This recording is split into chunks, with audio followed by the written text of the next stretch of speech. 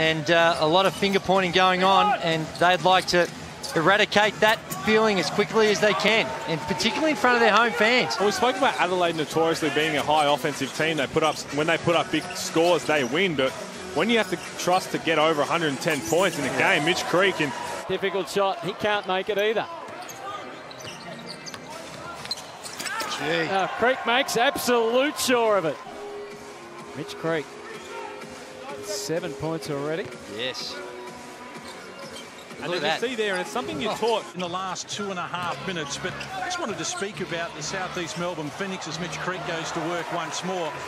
It's 26-17.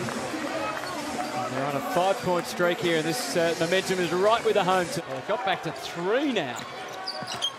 They're on an 11-point run, and make that 13. Wesley, who's done the same move 3 times, been successful. And Mitch Creek with the one-handed scoop. And that's been the problem with Adelaide's defense, is someone picking up the ball early. Right now, Mitch Creek, you see Jerome Randall on the opposite wing, is guarding Mitch Creek. They eventually find him, and that's what they need to do rather than settle for the jumpers. And it goes for Wesley, who gets all a little clumsy, but keeps it alive. Walker, Creek again. And getting back to that point, the fourth thing that can happen as well, Hutto, is Creek goes to the basket and just easy transition basket from Mitch Creek. South Melbourne Phoenix. Robertson back out to Creek.